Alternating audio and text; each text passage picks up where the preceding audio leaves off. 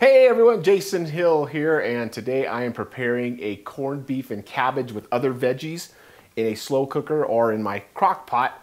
And this is a popular recipe for St. Patrick's Day here in America. And that's the day that everybody's Irish. So there's always different ways to do it. I've talked to friends who've made this and I've looked up recipes, and I think this is one of the best ways. So let me show you how I do it. All right, I picked up this 4-pound brisket at my local Costco. And it has already been brined, it's partially seasoned, and we're only going to do a couple things to it before we put it in the cooker. All right, first we're just going to spread 3 tablespoons of Dijon white wine mustard.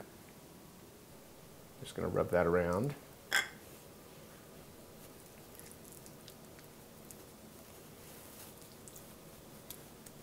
And once you coat it, you can do it underneath if you'd like, but that's fine.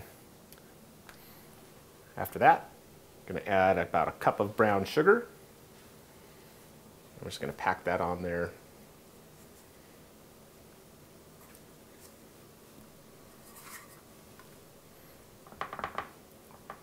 Now we're just going to set the brisket inside our slow cooker. If you have any leftover brown sugar, you can put some in there. Okay, we're adding our veggies. I have a cup of parsnips, a cup of baby carrots, 12 boiler ovens or pearl onions, fresh, and then 12 to 15 fingerling potatoes.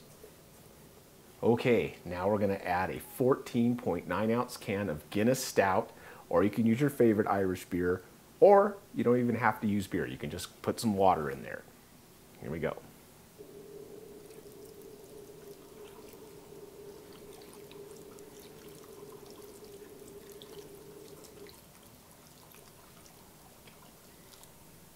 So you can see it's barely to the top of the brisket, and that's about what you want. Okay, we're going to set this on low for 10 hours, and then we're going to check it at about hour 9, and that's when we're going to add the cabbage. Okay, it's the next day. It's almost been in the crock pot for 10 hours, and that's when I like to add my cabbage. So I have a whole head here that I'm going to cut up, and of course I've already washed it. So let's get that going. Okay, so I cut it in half. And what I like to do, I don't know if you can get this, but I like to just take my knife and go in at it at an angle. And this is just basically coring out the stem part there.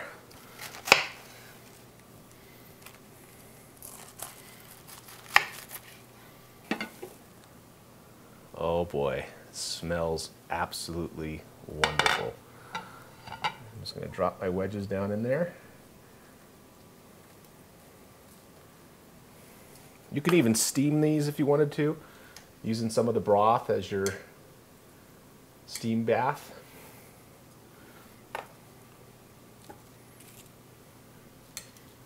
And then I'm just going to let these go for about another half hour, and we will be ready to plate up.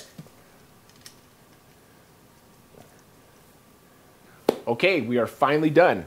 I'm going to remove the brisket and let it rest on the cutting board for a good 10 minutes or so. Okay, carefully going to place it on my cutting board. There we go. This is looking perfect. Okay, it's been resting about 10 minutes. Let's plate up.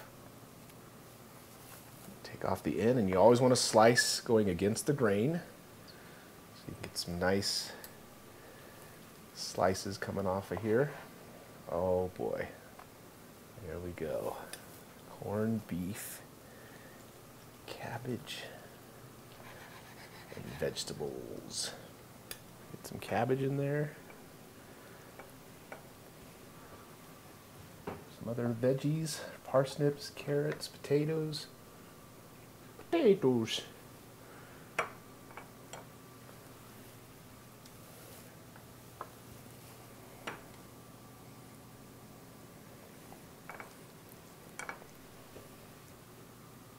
Okay, after what, 10 or 12 hours, it's finally time to eat this. Here we go. I love St. Patrick's Day because this is the only time we ever make corned beef and cabbage and vegetables.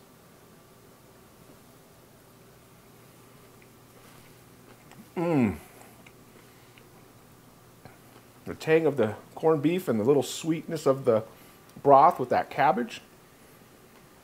Very easy, very tasty. Get a little piece of onion in here. Oh, wow. Well, give this recipe a try this St. Patrick's Day. You won't be disappointed.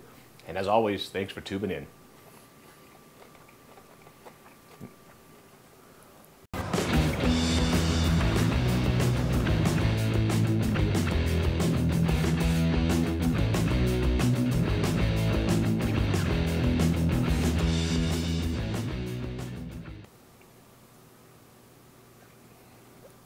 Dog.